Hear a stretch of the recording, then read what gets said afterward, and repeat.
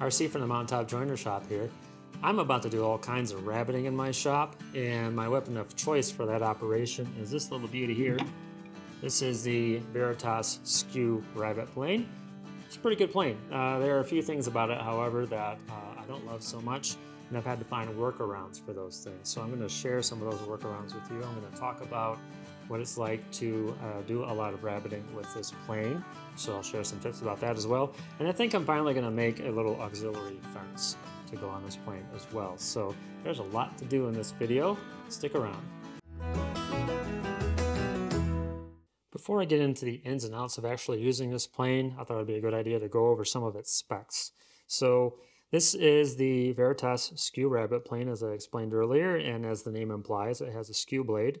The blade's skewed at about 30 degrees. It's an 1/8 of an inch thick, and it's bedded at about 45 degrees.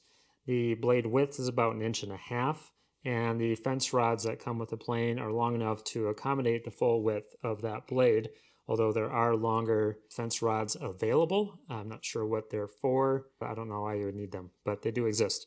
And on the other side of the plane here, we have a depth stop that will allow you to control your depth up to about 3/4 of an inch. And you can see there's a couple set screws here as well. Those control the angle that the blade is cutting at. The plane is available with 3 different types of tool steel for the blade. A2, which is what this one is, O1, and Veritas' own PMV11 steel. If you get this plane in the PMV11 steel blade, it will retail for about $285 US, which is quite a bit more than I paid for this plane way back in the day when I got this one. And it's also available in right and left-handed versions, though with the blade being skewed the way it is, I find it not really necessary to own both versions, but I suppose if you wanted to splurge a little bit, you could accommodate the grain direction on a given rabbet much more easily if you had both the right and left-handed versions. But being right-handed myself, this is the only one I've ever had, and it gets me by just fine. One of the last features I'd like to talk about on this plane is this little kind of wheel gauge style nicker under here. And you can adjust that nicker up and down. That said, it is very, very, very finicky trying to get it to line up with the outside edge of the blade. So basically, when you set up this plane, let's turn it this way a little bit. When you set up this plane, you want that very corner of this blade to project out the side of the plane just a little bit. In so doing, you need the nicker to line up with the outside corner of that blade, and there's really, to the best of my knowledge, no good way to do that. In trying to get the nicker lined up with the blade, early on when using this plane, I wrecked all kinds of rabbets, man. There's all kinds of tear out.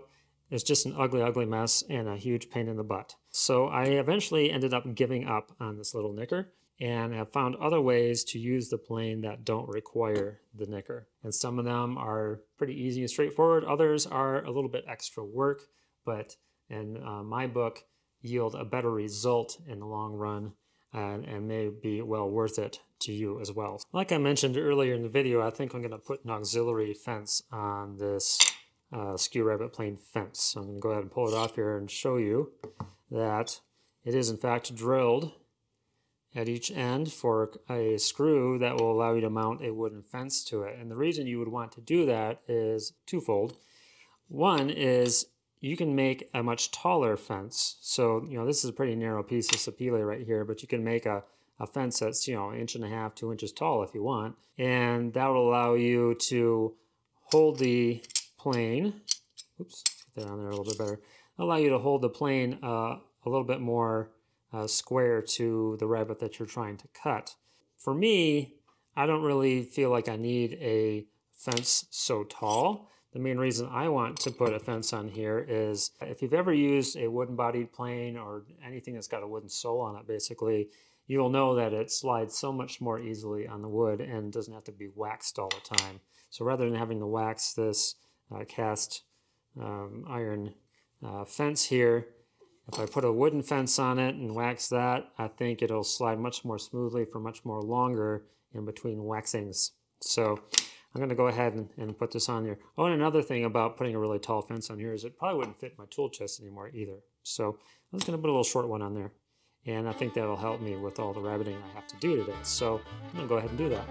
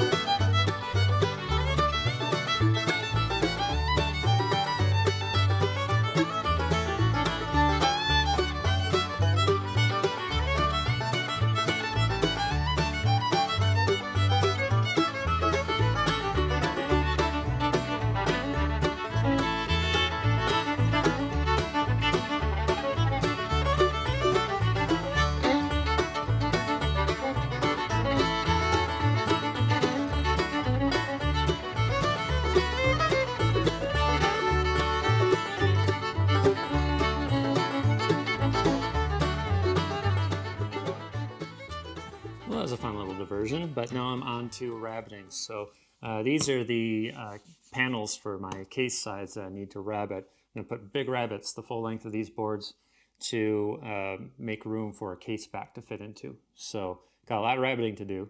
So I'm going to show you the knicker on the plane and talk about it a little bit. So here it is right here. This little guy right here. So you'll notice that it's a round blade. It should look a little bit familiar to you if you use wheel gauges, wheel marking gauges.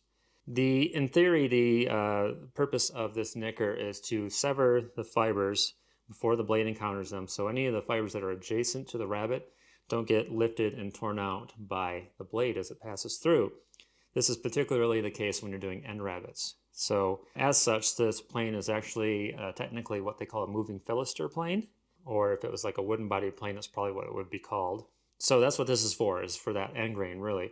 But this actually helps with long grain as well. So like with this board here, down here I have fibers that are running into the rabbet kind of against the direction of travel of the blades. So that's as liable to tear out as it would if it were on the end grain as well. So in theory, that's what this knicker is for. In practice, not so much. It's just such a pain in the butt to line up with this blade. It's more trouble than it's worth, in my opinion. So I've kind of given up on using this. And what I do instead, because this is basically a wheel gauge blade, what I do instead of using the one that's on the plane body is use the one that's on my marking gauge.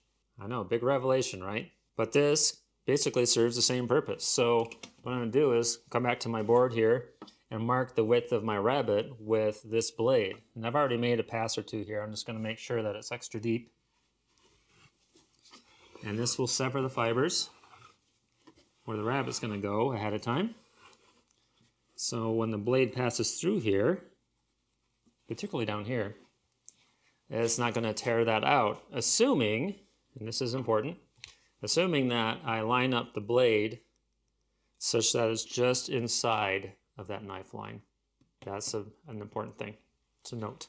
And then if I get deeper into my rabbet, if the wall of the rabbet gets a little bit ugly, I can always clean it up later with a simple shoulder plane like this one. Now, another thing I'd like to point out is normally when you see rabbeting being done on big boards like this, or panels as the case may be, People lay it flat on their bench and clamp it down some way, and then they'll run the rabbet plane down the edge of the board like so. And the issue I have with that is as the rabbet gets deeper, there's less and less material here for your fence to ride against, and that's less surface area to reference off of, which means that it's going to be harder to keep your blade square to the cut. You're going to have to be using more body English there than you would otherwise. And so what I do to kind of avoid that scenario is to clamp the board or the panel vertically on the front of my bench instead. So I'm going to flip this all around. I have a dog stop in my sliding dead man down here to kind of support it from underneath. And get it all lined up and clamped here. And I'll put a hold fast in my leg down here to kind of hold this tight. And then what I'm going to be doing is running my rabbet plane this way. And that way it doesn't matter how deep my rabbet gets, I still have the full face of the board to reference off of with the fence of the plane. So that's a better way to do it in my opinion.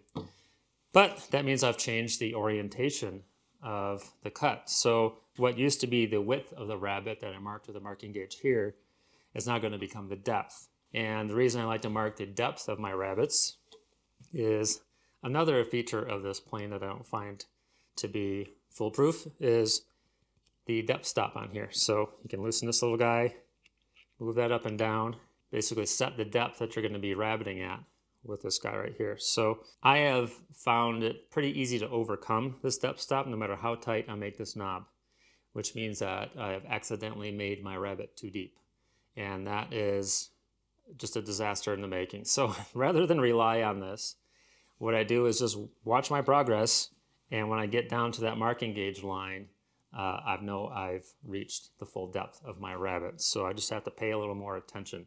In the end, I probably would have been better served by a regular just wooden bodied rabbet plane that doesn't have any kind of fence or depth stops on it at all. But I do like having these things as kind of a backup for if I have a moment of inattention. It might signal to me, hey, you're nearing the end of this cut here, pay attention. So I do set this depth stop, but I don't really rely on it entirely. Like, in fact, I'll set it so it's a little bit shallower than my rabbet's going to ultimately be.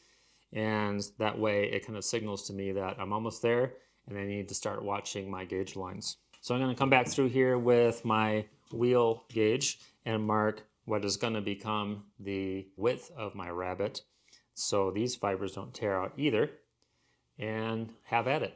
Okay, so now I'm going to align my blade with the knife line that I created here, and I dragged my mechanical pencil down it so you could see it a little bit better. And I also removed the depth stop on the plane so you can see that better as well. And the way I do it is, I loosen up my fence rods, that, and just kind of finagle it in and out, just give it a little wiggle until I'm just inside of my knife line. I don't put it directly on the knife line. I'm not trying to split the knife line, I'm just inside of it. And the reason I do that is, in my initial cuts, if I were to accidentally lean this into the wall of the rabbet a little bit, the blade, you'll notice, I don't know if you can see that, but the blade is moving in, it's actually moving across the knife line when I do that. So to give myself a little bit of room to kind of wiggle this a little bit, I like to keep that blade just inside of the knife line. So I'm going to wiggle it around a little until it's right there, right about there. And then tighten down my fence rods real good. More about fence rods in a moment. But that's going to be the width of my blade right there. And I'm going to be kind of cognizant of not tilting the body of the plane into that rabbet. One last thing before I start doing this rabbet is a note about the fence rods. When you're doing a really thick shaving with this skew blade, the skew of the blade is going to pull the plane body into the rabbet a little bit, into the board. And that puts a lot of pressure on the fence. And so if your fence rods are a little bit too smooth, or you accidentally got some oil on them or something like that, they can actually slip. And then you'll notice that you're overcutting your line and creating tear out on the inside of that line. And of course, you're widening your rabbet more than you intended when that happens. So it's not good at all if these are slipping. So if you find that something that's happening to you, one of the ways you can improve the situation is make sure you don't have any oil on these. Maybe even wipe it with a little bit of degreaser on a rag so it's not all lubed up. And then you can actually come to the body with some sandpaper. This is 220 grit sandpaper. And you basically can just wrap it around the fence rods and score them a little bit like that. This is 220. This is actually pretty aggressive. I think this is just what I kind of had sitting on the bench already. Ordinarily, I think I would recommend something more like a 320 to do this. So I'm going to go ahead and put these rods back on. Now I can actually feel there's a little bit more gription.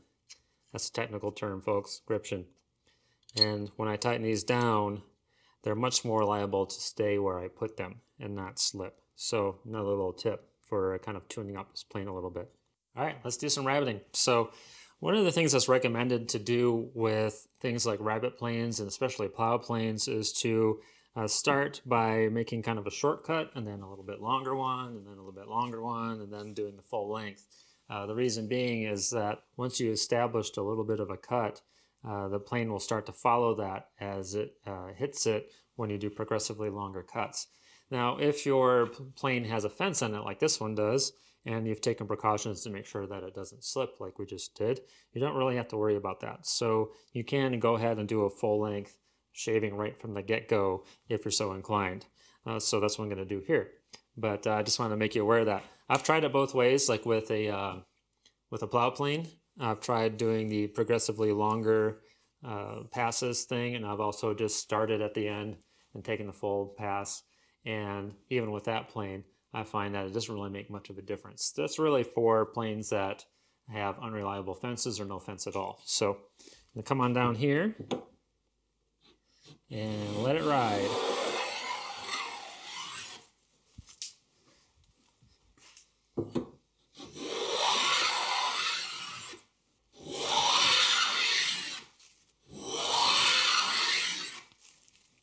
And you'll see another thing I'm doing is I'm kind of keeping my left foot planted down here. That way I take the fewest steps possible when making these passes.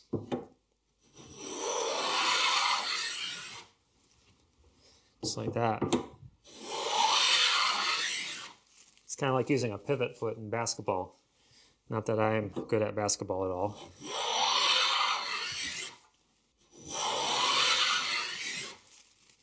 Yeah, I can feel that auxiliary fence is sliding real smooth on the outside of this, and I'm not going to have to really wax it at all. But if you're so inclined, if you feel like there's a lot of drag in the cut, you can always come through here with some wax. This is just a little block of paraffin I got at the store. I think the brand name was Gulf Wax. And back in the day, you know, this is like adjusted for inflation or whatever. This is like $7 maybe for like a pack of like 4 of these little paraffin blocks, and it's lasted me my entire career. So these go a long ways. Nowadays, I think they run more like $12, $13, but still, I think it's good value to do that.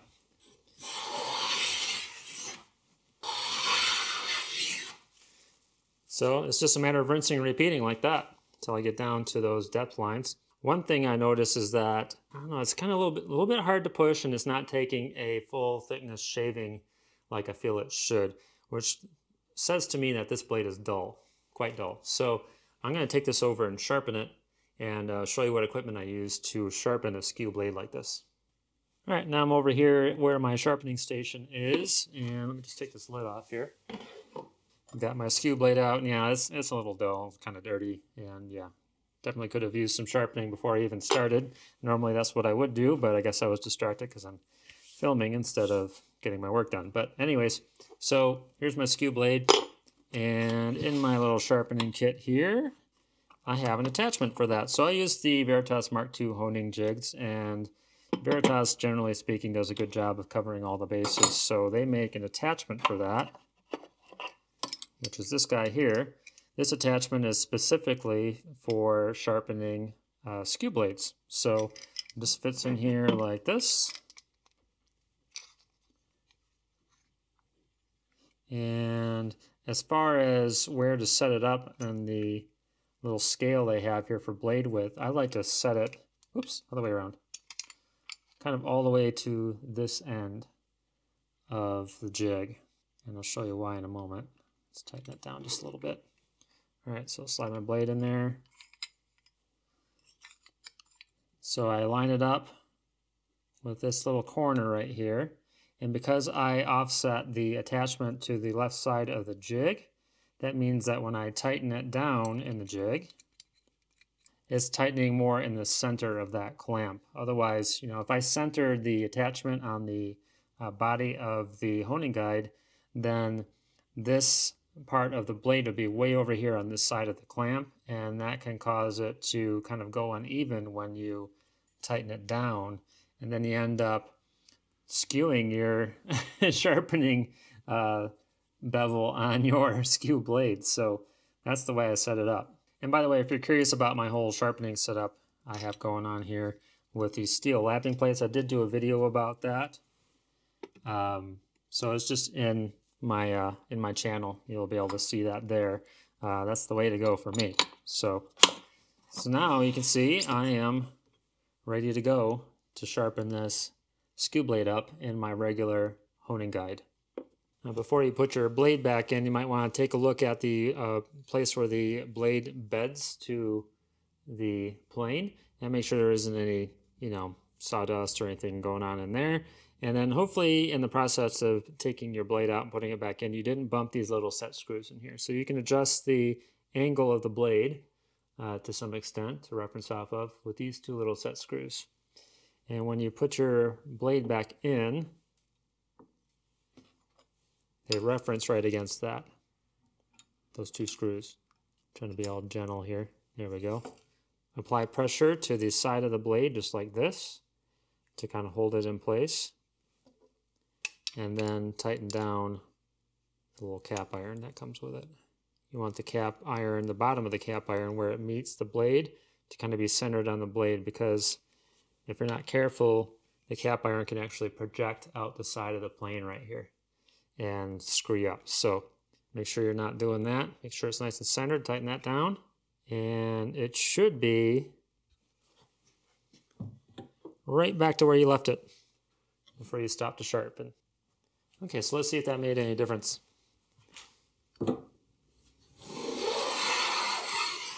Yeah, it did. Oh, that's nice. And it's kind of fun, the little curlicue shavings that these skew planes make too. All right. Yeah, looking good. Looking good. One last thing I want to talk about is doing end rabbets with the Skew Rabbet Plane. Everything I've shown you to this point has been on the long grain of boards, but in the case like this piece of scrap here, what if I wanted to put a rabbet on the end grain of something without using the nicker? So one of the things I would do is put a marking gauge line on there, just like I would with the long grain. But then I would chisel out a little bit of the waste on the inside of that marking gauge line, and I would actually saw the wall of my rabbet with either a carcass saw or maybe even my shop-made stair saw here, which has a depth stop kind of built into it. So in sawing out the wall of my rabbet, I don't have to worry about blowing up the end grain on the side of the rabbet here, because if you don't use a nicker when going cross grain with the Skew Rabbet Plane, you are going to make a horrible mess of that face grain. Ask me how I know. So that's the way I get around that. And yes, that is extra work, but I get much better results that way. I don't have to worry about destroying my workpiece, basically. If you had a really wide one to do, say you're doing like breadboard ends on like a tabletop, and so it's a really long end rabbet, again, you could use something like a stair saw. Or if you have a track saw, you can set the depth on your track saw and cut out the walls of your end rabbets that way as well. Either one works, whatever works for you. But that's the way I get around dealing with the nicker on this plane being such a pain in the butt to set up and get right, is just don't use it. And I just saw the side of my rabbet, my end rabbet, and set the blade such that it's not all the way against the wall of the kerf. That's pretty important too, because if the blade even touches the inside of that wall, it's going to blow up this end grain on this side of the line, the keeper part. So I'll actually put it so that it's kind of in the middle of the kerf, and then it's super easy to plane away that end grain without messing up the wall. And then if that wall needs any cleanup, again, I'll just kind of go at it with a shoulder plane to kind of clean it up. So that's how I deal with end grain rabbets with this plane as well. Well, that's it. That's all I can think of to say about the Veritas Skew Rabbet Plane, generally speaking. I think it's a great plane. I've had it for years, done a ton of work with it, and it all turned out fine. That said, there are a few quirks, as I have pointed out, that you may encounter when you use it, and hopefully I've given you some ideas for how to deal with those quirks.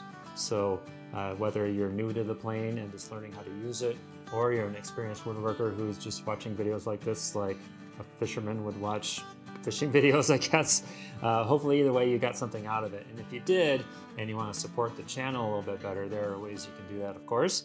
One of them is the affiliate links I usually leave in videos for the products that you may have seen in those videos.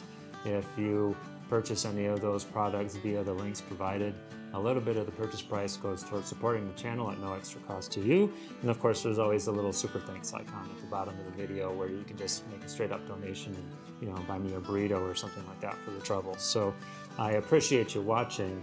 I'm gonna go do a whole bunch of rabbeting, and we'll see you in the next video. Now, if you like what you saw here, please hit like and subscribe. It would help me out a lot. Also hit the little bell icon if you want to be notified anytime I release a new video. And if you didn't like what you saw here, keep it to yourself, pal. Or watch one of my other videos. You might like one of those. Thank you for watching.